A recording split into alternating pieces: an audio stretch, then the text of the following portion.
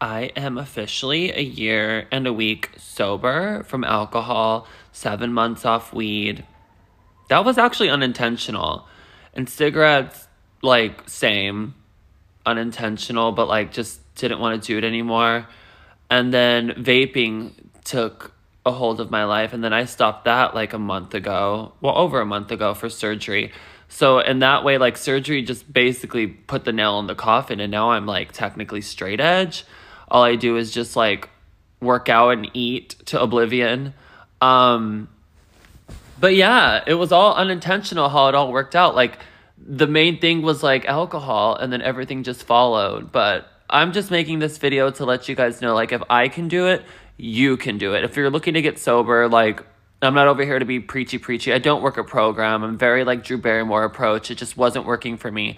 I noticed the effect that it was taking in my like daily relationships and just me navigating work in general. Like it started to become my personality of like the party girl, which I'll always be. But like it was something that I did. It wasn't something that I am. So, and I'm not saying that this is going to be my life forever.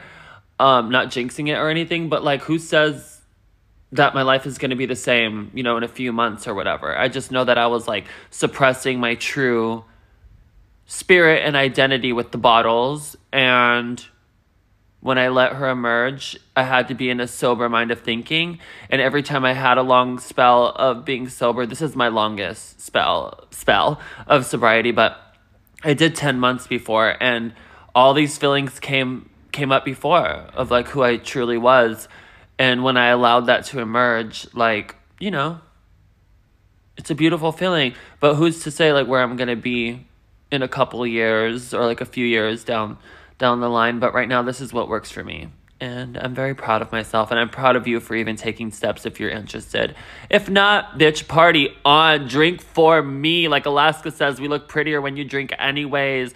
If you could deal with it, I'm jealous. Maybe I'll be able to deal with it in a few years. But right now, my health and my mental stability is the most important for me right now. But anyway, if I could do it, you could do it.